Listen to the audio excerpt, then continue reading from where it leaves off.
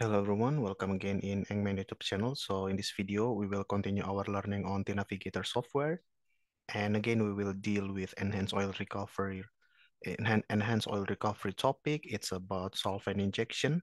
So basically solvent is a mixture of light hydrocarbons that we inject to extract more oil in viscous oil reservoir.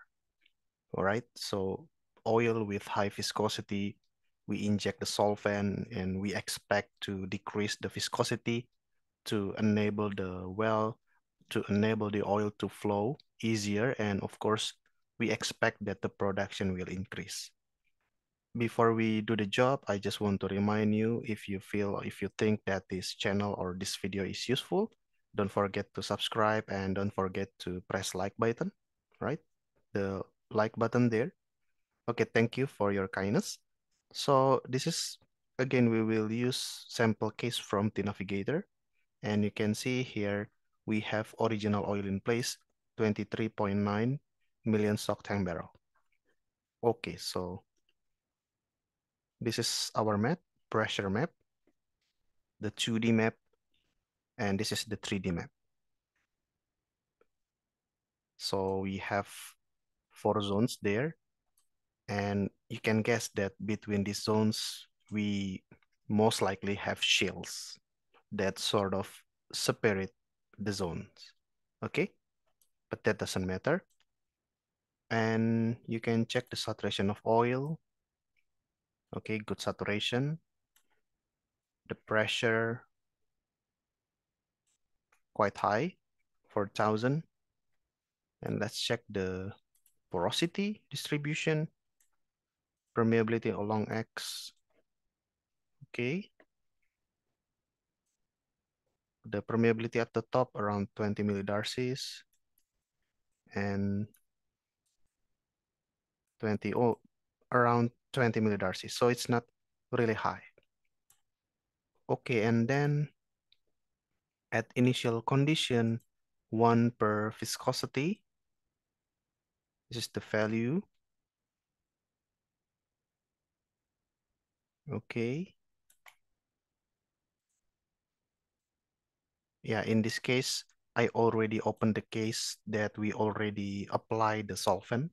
So I think I will not build the model from scratch, from zero, but we will use what's already been there, right? And I will, hopefully I can explain to you all the features here and there. Okay, so as usual, let's go to files and check the model data to see whether there is any specific or any unique keywords there. So of course we open with the run spec. This is the title. This is the dimension. All right, how many blocks we have in X direction, Y direction, and Z direction. Okay, and then this is the phases that we have: oil phase, water phase, gas, dissolved gas. Basically, we are using black oil modeling. And here we apply, solvent keyword to enable that, or to make the software knows that we have solvent here. We are dealing with solvent here. Okay, so this is the next keyword, miscible, because we want to perform miscible injection. Field unit, unif out, okay, typical, and then start of the simulation. And fault dim, okay, fault dim is the keyword to define the maximum number of faults that we can have in our model. All right, and yeah, as usual, we usually find tap dims, okay? This is actually the setting for the data that we have, okay? Number of regions with different parameter values. Like for example, the first number here for this is number of saturation function region. We have 4 or we set 4, and this one is number of regions with different PVT properties. And this one is maximum number of saturation nodes in any saturation table. This one is maximum number of nodes of pressure in one PVT table. So basically it's setting for data table. Okay, and then the fifth, number of fluid in place region. Okay, we allow it to have 7 fluid in place, something like that. Okay, and after tab dims, as usual, we also have, how do we call it? Equal dims. Okay, this keyword specifies dimensions of equilibration table. Like in this case, we have value or number 2. This is number of equilibration regions. You can check it here, equilibration regions.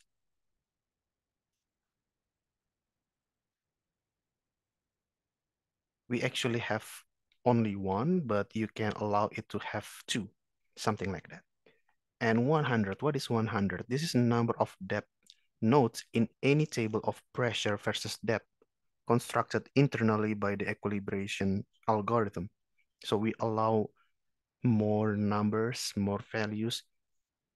Okay, 100 numbers of depths in any table of pressure versus depth, because in equilibrium calculation or initialization calculation, we deal with pressure and depth. And the third number there is maximum number of depth nodes in any RSVD, RS versus depth table. And then 1 here, maximum number of tables of initial tracer concentration. It's not really relevant here actually. And number 5, maximum number of lines in table of initial tracer concentration versus depth. Not really relevant for our case right now, but that's the setting. That's the keyword. Okay, and well dims, the keyword setup dimension of well data. I said that all the time, well dims, the setting for data table for our well, like 250 is the maximum number of wells, okay, that we allow in our model.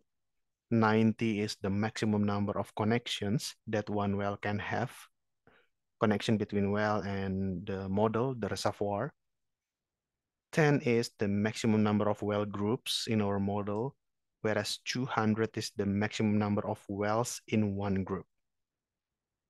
Okay, and then end scaling is about, relative permeability that we will use end scale or endpoint value, okay, endpoint value in our relative permeability application. And EQL ops, you know, this is the keyword or this keyword specified options for initial equilibration algorithm. And if we use here quiesce, this option enables pressure modification to achieve initial quiescence. Okay, and then grid ops. This keyword set options for grid data processing. So if we use, for example, yes, so we will specify that we will use multiplier. We enable the usage of multiplier in our gridding. Univouts, this is about the reporting, the result, regions, okay.